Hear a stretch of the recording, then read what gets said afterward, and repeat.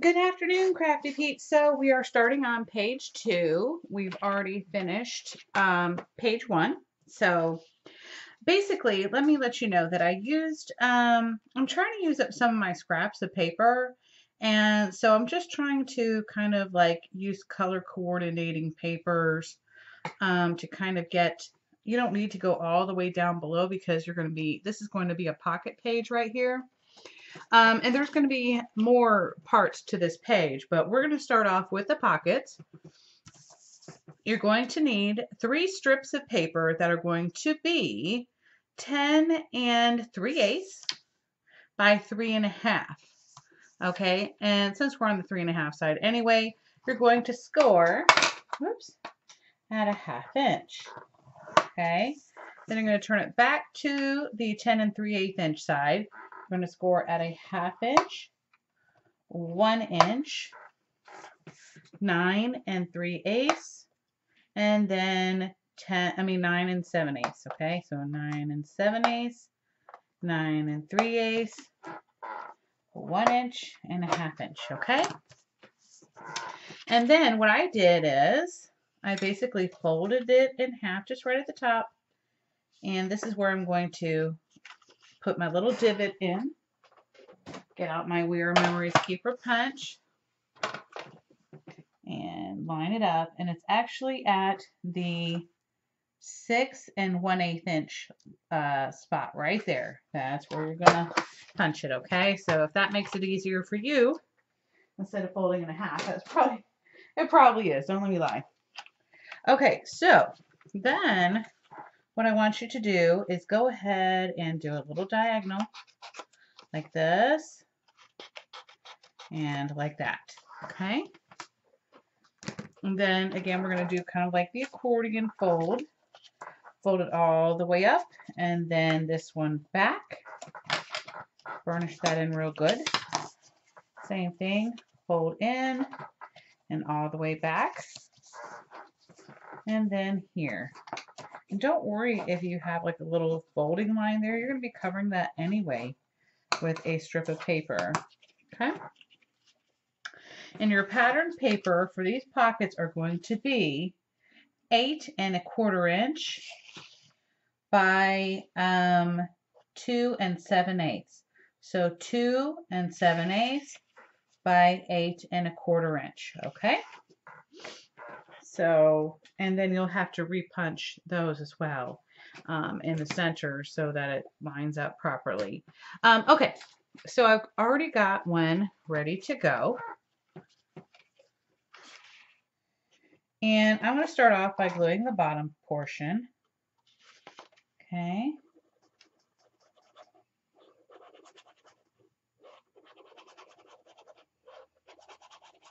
And I'm just going to be honest with you, it is probably easier to paper these with the pattern cardstock before adding your additional pockets, okay? So I will probably go ahead and do that now. Go ahead and apply those after you put on this first one, okay? Just do it to all 3, then you won't have to worry about it. But this one, I'm not going to lay it down yet, so let me cut these real quick, and I'll be right back, okay? Okay, so I'm ready. I'm going to go ahead and glue this one down, okay?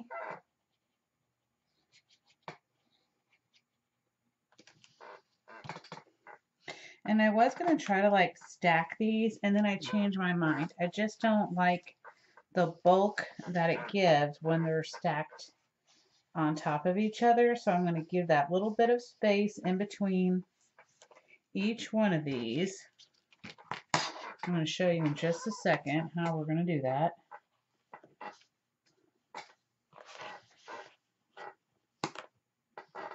Okay, and then on this one, I'm going to make sure I get my bottom here.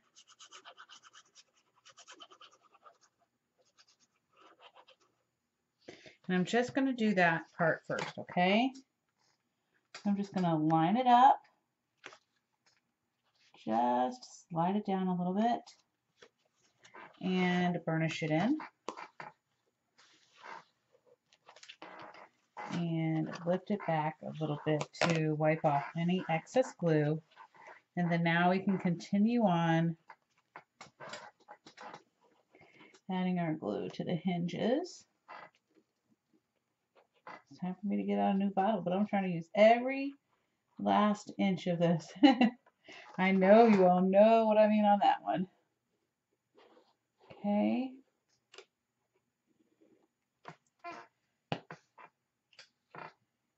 Again, line it up there. Wipe off any excess glue and burnish it in. And then I'm going to do the third one off screen because you all kind of already get an idea of what I mean. So we have these little expandable pockets. That's perfect for your recipe cards. Okay, so I'll be back in just a second to the second part of this page 2, okay?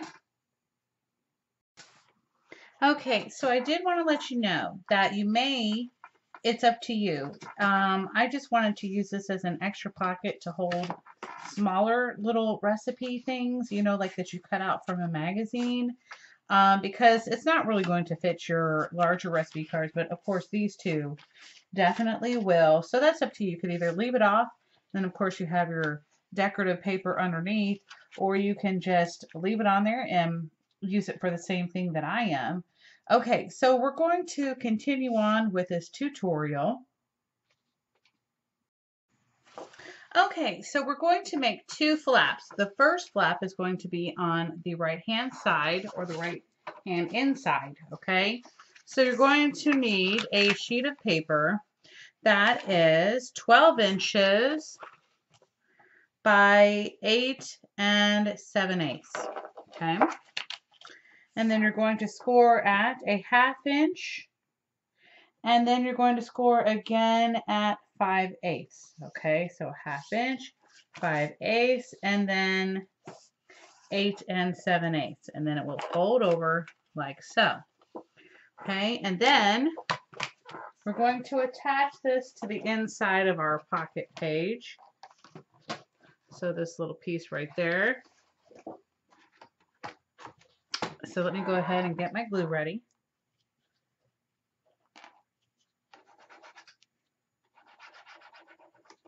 And I'm going to make sure to get enough glue on there.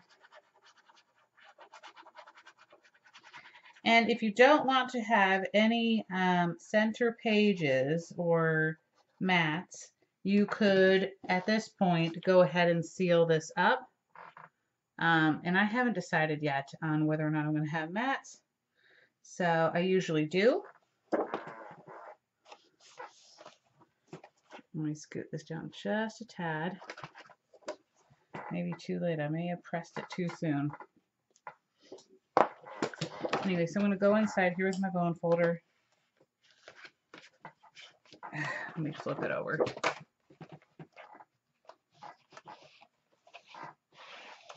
And burnish it in real good. Okay. Make sure it's even. It looks good. And it's ready. So now I'm going to need a magnet right here. So let me get my magnets out. Whoops. Okay.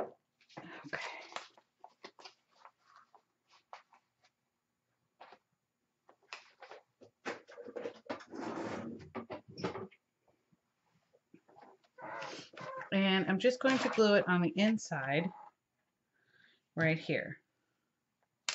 Just one of them at this moment. Okay.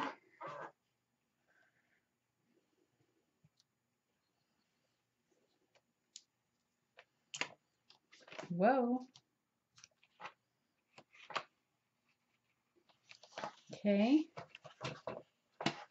And then I can now attach my magnet for the top. Okay. And so now that I know where approximately it's going to be, I can add my glue and then a little bit of washi tape to keep it in place. Okay. Now, for my second page, my second flap, shall I say. This one is going to be coming in on the left-hand side. You're going to need a sheet of paper that is 9 inches by 8 7/8. Okay. And then you're going to score again at a 1/2 inch and 5/8. Okay. Then you're going to score it into place to make your little fold. And then again, we're going to attach this side. Okay. Just making sure everything is right. It's looking good. Awesome. So now I can go ahead and add my glue. I always test it first.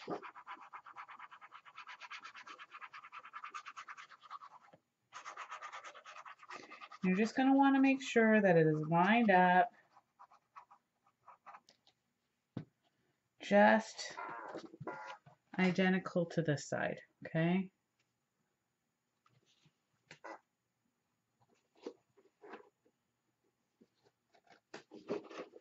Now I'm not going to press down yet because I want to make sure it's lined up, and it is.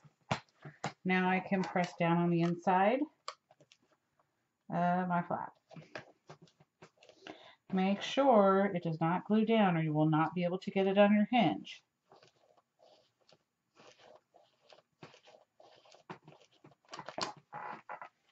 Okay.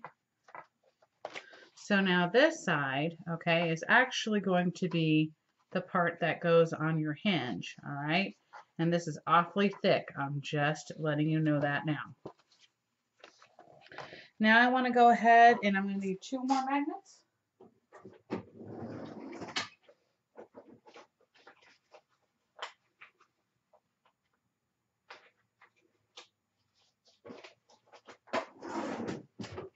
And you want to make sure that these magnets are far away from the other ones. Okay, otherwise it will try to fight off each other. I'm just going to kind of center it and use my washi tape. Got all this glue like everywhere.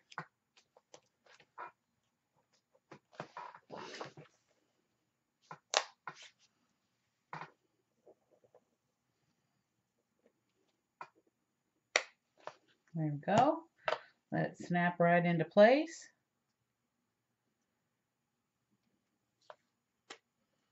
And that is it for page 2. Now all you have to do is paper it. And I'll be back. Okay, so this concludes page 2. I just want to show you it decorated. I decided to use just a solid piece of cardstock so that I wouldn't have to, you know, use up all my pattern paper. But I definitely would suggest getting some authentic Spectrum paper or some of the Echo Park. They have some, you know, solid color cardstock too as well. So anyway, I'll be back with page 3.